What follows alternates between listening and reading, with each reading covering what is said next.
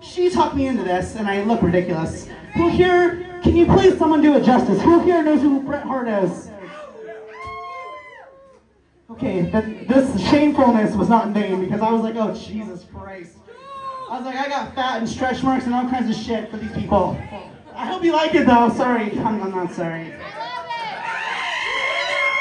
So once again, we are Kitty Junk. My beautiful drummer in my other band, Corinne, is in the corner here. We have merch. So please, buy shit from her, make her feel special, because she came out tonight to help us. So thank you, Corinne, I love you.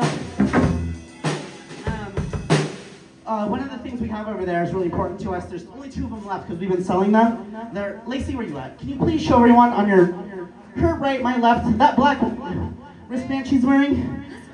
It's called the Reload Bracelet. We partner with NAMI Seattle for mental health.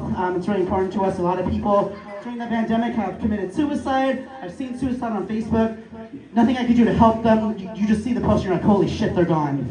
A lot of people are alone. They don't feel like they belong anywhere, or they think that they're a freak like me and no one likes me. And so it's better off if I'm not in this role, right? It's better off if I'm not standing here singing these songs, right? Right? Right? No, wrong. It's fucking awesome that I'm standing right here, and I appreciate all of you standing here right now listening to me.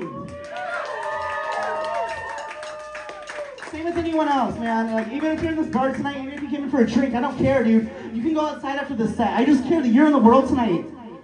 You're fucking important, dude. So if you buy the wristbands for $5, we'll donate the proceeds for mental health. And you're never alone, guys. You're never fucking alone. This song's called Reload.